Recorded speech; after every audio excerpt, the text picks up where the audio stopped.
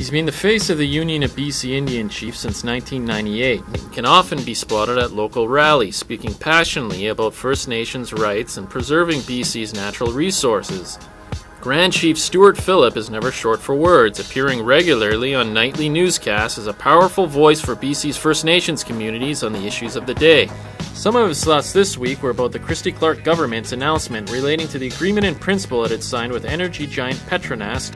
What was your sense of, that announcement and, the space she gave First Nations within that as well? Well, I don't think there's much doubt that it was a grandiose photo op.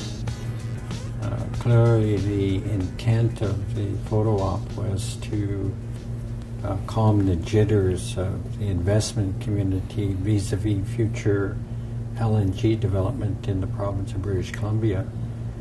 I believe it's a well-established fact that the prospects of multi-billion-dollar LNG industry flourishing in British Columbia is sunsetting very, very quickly. That's not to say BC First Nations are against resource development. Quite the contrary, said Phillip, as long as sustainability is front of mind. Fortunately, the mindset of government, certainly the Harper government and the Clark government, it's very much a gold rush mentality. It's very much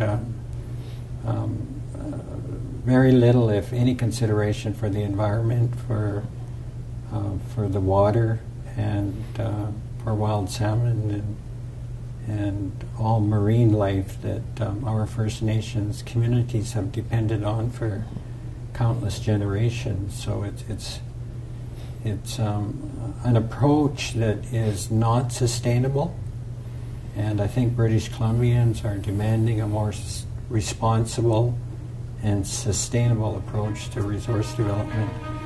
More than a talker, Phillip backs his words up with action. Last November, he made headlines when he was arrested on Burnaby Mountain as part of the protest there against Kinder Morgan's proposed pipeline expansion.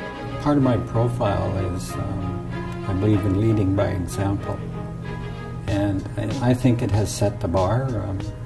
I was a keynote speaker at the BC Federation of Labour Annual General Assembly the day before I was arrested.